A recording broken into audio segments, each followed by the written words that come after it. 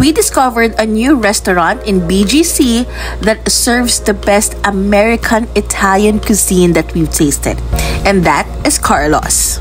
So this restaurant actually opened last April 24. It's pretty new, but I've heard a lot of good reviews. So since I was here in BGC, I have to try it.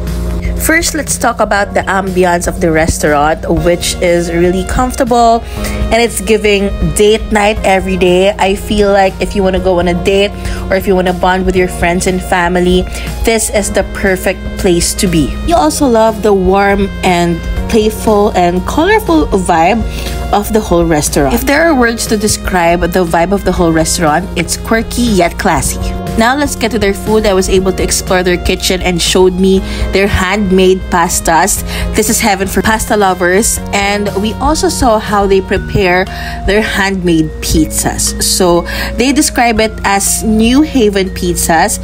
And that pizza style is perfect for their American Italian menu. So this is the spicy vodka pizza. I mean, look at that. Looking so fresh.